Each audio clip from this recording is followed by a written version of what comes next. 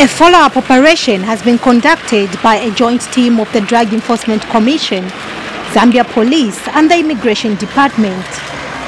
This time around, their target was to destroy some of the structures which were identified to be hubs of criminals and illicit drugs. Their greatest target was a place that has been named as Gaza Street, that has been turned into a market of illicit drugs, where drug dealers are free to display drugs ranging from heroin to marijuana.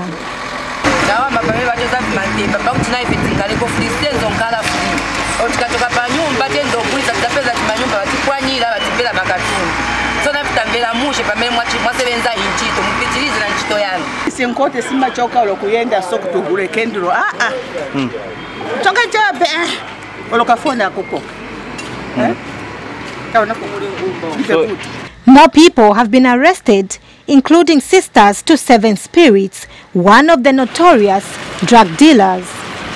Drug Enforcement Commission Deputy Spokesperson Kamufisa Manchinshi explains more on the operation.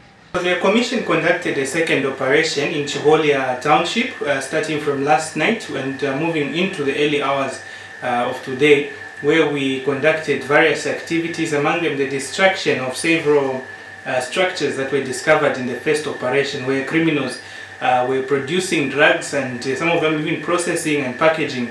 They had various structures that they were using within Chibolya, and our mission in this operation was to destroy these structures, which we successfully did. And we also managed to pick up a few more suspects whom we are still screening, and will be able to issue specific details once the screening exercise is concluded.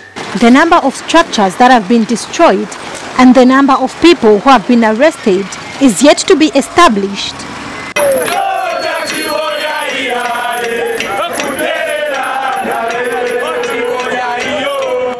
Dines Kamwaya, Movie TV News in Lusaka.